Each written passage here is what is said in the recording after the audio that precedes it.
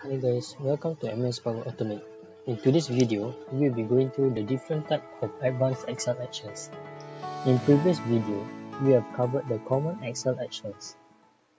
I will be going through a few of the advanced actions so that you can make use of it for further other processing. Moving forward, we have the get selected cell range from Excel worksheet. So what does this mean? This means I would like to retrieve a selected range of cells in a structure consisting of first column, first row, last column and last row. Okay, so in this case, you are only able to get this value if you have select cells in worksheet. So basically, you need to identify which particular cells that you would like to select, and then if you would like to get the value, you will use the get selected cell range. You can also use a copy cells from the Excel worksheet, paste cells. You can also insert a row into the Excel worksheet. In this case, you may need to indicate the row index. Okay. You may also delete the row, insert a new column, delete a column, or get first free row on column for Excel worksheet.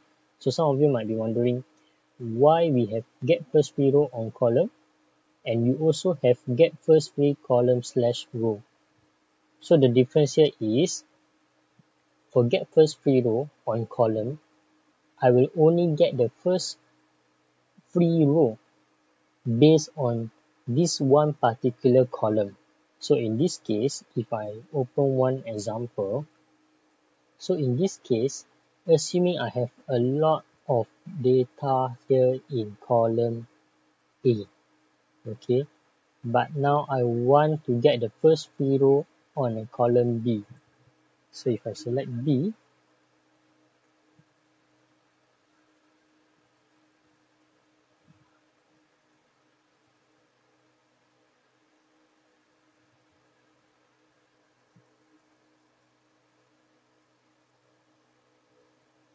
so you will give me this value of 8.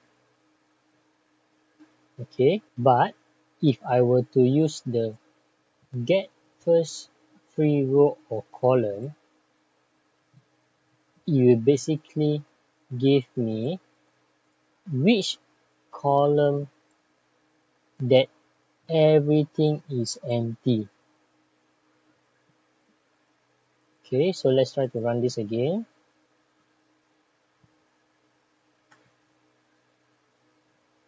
So now you see the difference. First free column, first free row. Okay, this one is for the number 3 activity. First free row and first free column and first free row, which is 13. And first free column will be 8. So that is the difference between get first free row on column and get first free column slash row. Okay, without further ado, let's try to create one exercise. Create a robot that does the following. Read a file called randomwordsexcel.csv and store the data in a data table. Create a threshold suspicion value of 5.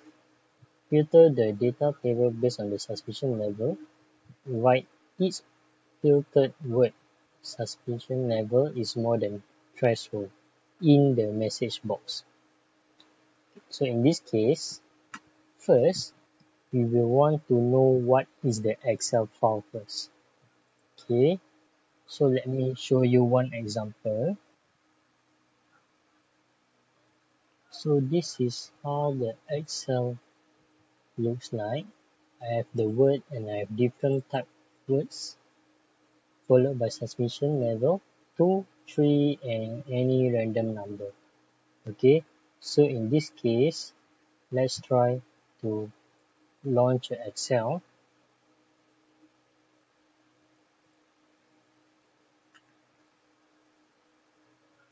Click save And then I would like to get the first free row and column, indicate the Excel instance, click Save.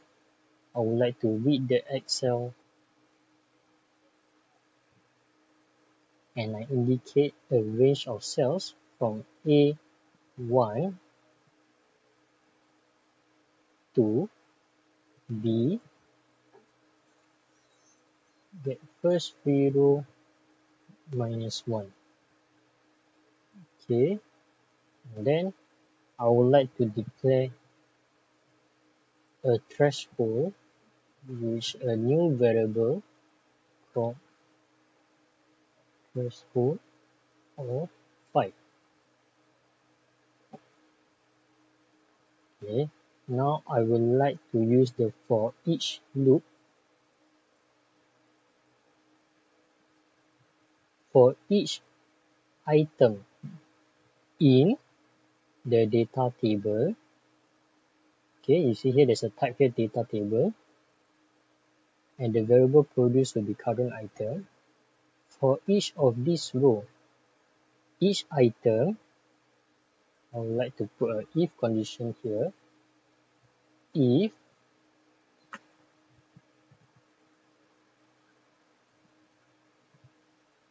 current item, okay, and then this is the tricky part.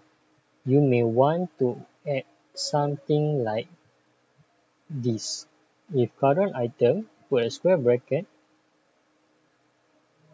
suspicion is greater than the number of threshold.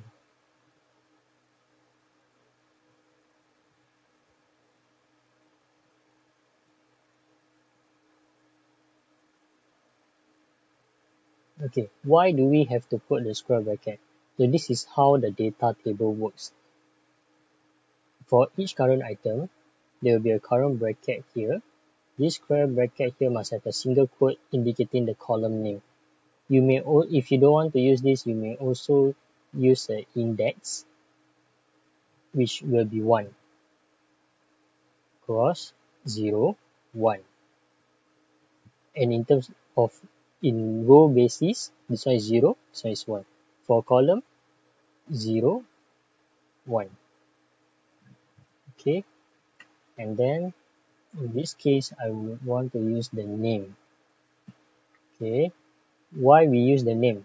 So that if in the future this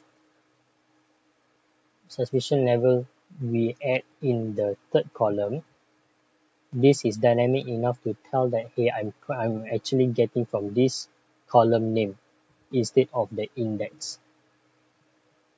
Okay, so now if its suspicion is more than threshold, what I would like to do is I display a message.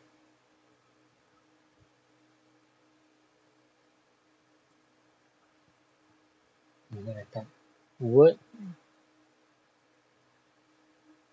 current item.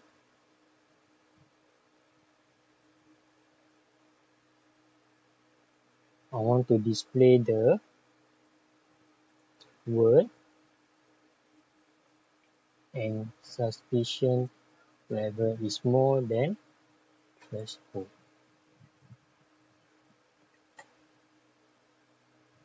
Okay, so now let me close this Excel and run it.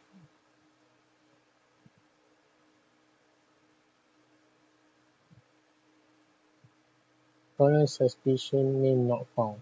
Okay, that means most likely is a typo error.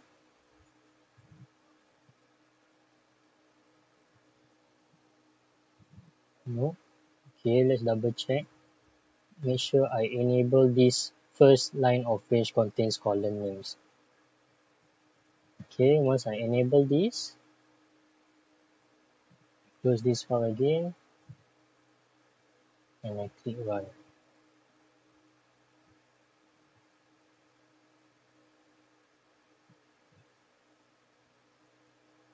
Okay, now it displays the message box. Congratulations, suspicion level is more than threshold. So the word here is congratulation. Okay, this one is the first one. Alright, followed by second one. You, let's check it. Okay, you is more than 5. Have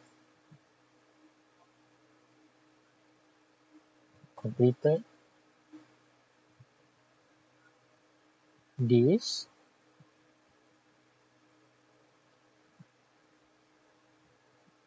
exercise. So that's all for this exercise. So if you're keen to learn more, do remember to subscribe our channel as we have constant update and tutorial videos on Microsoft Power Automate Desktop. Thank you.